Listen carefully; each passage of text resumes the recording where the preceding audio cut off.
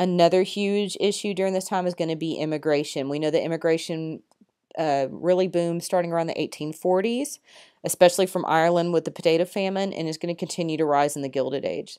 So there's going to be many factors that are going to lead to people wanting to move to the United States. So you have push factors that are going to push people out of their current countries, such as oppression or poverty or war or religious or ethnic persecution. And then you're going to have pull factors, which are going to pull them into America, which is the idea of freedom. Most importantly, the idea of jobs and economic opportunity. And then others would be cultural ties, maybe family or relatives that have already moved here. So looking at this graph, you'll notice this is from 1840 to 1920. During the 1840s, 1850s, you had a lot of this group from Great Britain and Ireland are going to come in. A lot of Germans are going to be in the earlier part of this graph, but towards the late 1800s and into the early 1900s, you're going to have a lot of Eastern Europe, Italy, coming into America, and from Russia as well. And these are going to be the groups that are going to have a harder time assimilating. I don't want to say assimilating, but adjusting to moving to America, as opposed to those that came from the British Isles or from Germany. So different hardships during this time. You know, you have your different tensions. You have your nativists that are anti-immigrants.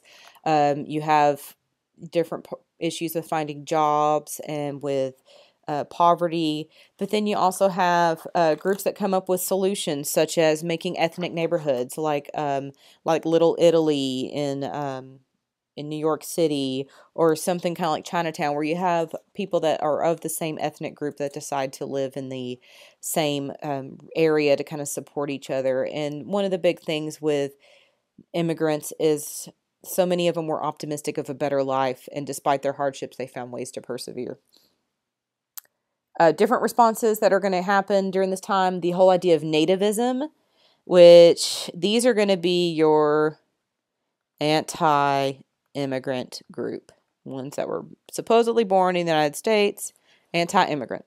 And they wanted restrictions on immigration. One of the big ones that happens is the Chinese Exclusion Act, and this was a 10-year ban on immigration of Chinese workers, and this was happening because they were afraid of people losing their jobs, not being able to get jobs because they're being taken from immigrants such as those from China. So there was actually an act that was implemented to reduce immigration.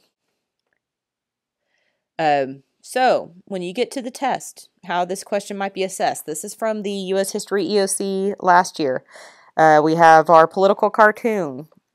And whenever I have a political cartoon on a test, I want to make sure I look at all the pieces, but first I want to read the question. So anytime you have a question with a visual, first thing you need to do is read the question. Make sure you know what they're asking you. So, which group of people most likely inspired the creation of this 1893 cartoon? So I'm looking for people, a group of people that inspired this cartoon. So now when I look at the cartoon, I want to first read any words or title, and this includes if they give you the source of it, because that can help as well sometimes. So I'm going to read it. They would close to the newcomer the bridge that carried them and their fathers over. Then I want to look at my picture. So first I'm going to start over here. This looks like I see a rope and a post. This must be a boat dock. So this guy must be coming off of a ship. And he's got all this stuff on his back. So I'm going to guess that he's an immigrant. And then I'm going to look at this other part of the picture where we have these 5 lovely guys and their 5 fancy top hats and suits. And they look a little snooty. You got this guy doing the big international symbol for stop, like we don't want you to move any further.